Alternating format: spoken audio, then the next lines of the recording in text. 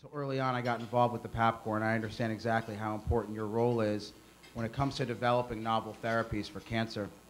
And so today, I really want to focus on, some of the new programs which we're building down there, things which were lacking over the last couple years and are really changing how we treat, patients who have brain tumors.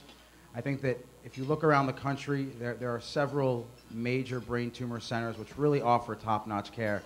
And I had the privilege of being at some of these places like Duke, like Johns Hopkins, like Columbia, like Sloan Kettering.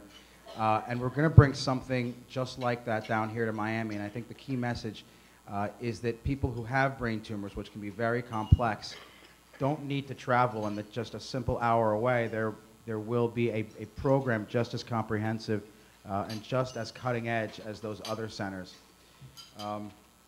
So as background, we're going to be forming a center which has over 100 different clinicians who are interested in brain tumors. These are people who not only have an interest clinically, but also research-wise. And when it comes to treating patients who have brain tumors, the real breakthroughs are going to come when you're talking about research, because the surgical component really plays a very, very small role. People who have this disease really need novel and kind of personalized therapy. And I'm going to use that word over and over again because that's the future of real all-cancer therapy. Nowadays, if someone has a certain type of cancer, they get treated with a certain standard of care, and the outcomes in general tend to be poor. I think the real breakthroughs, especially when it comes to brain tumors, are going to happen when you treat patients individually and personalized based on the exact type of tumor they have. So the key thing to notice is that no two brain tumor patients will have the same response to treatment. So even if two patients have a grade 3 tumor, even though they're both under the same category, those tumors have different mutations, and they're just different at baseline. And if you give the same therapy to those two patients, one may respond and one will not.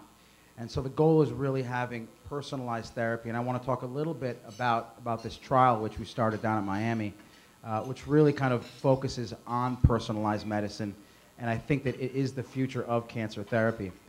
So when someone presents and they have a brain tumor, we do the surgery and we harvest that patient's own brain tumor.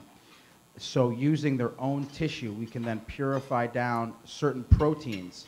We isolate those proteins and we concentrate them, and we give them back to the patient about 6 to 8 weeks post-op. And the goal is to really spark the patient's own immune system to fight their tumor, because the only cells which express those proteins are the tumor itself. So as opposed to radiation and chemotherapy, which can have very, very toxic side effects, you're talking about something which has minimal downside, minimal side effects, and is directed at that patient's own tumor only. And this is something which has been done when it comes to pancreatic cancer, lung cancer, and all different types of cancer, but it's the first time that it's being done for patients who have brain cancer. And so I think this is just the start of a new wave of therapy.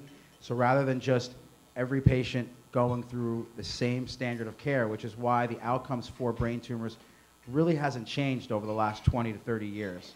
And that really is something which we're focusing on, and that will change with therapy like this.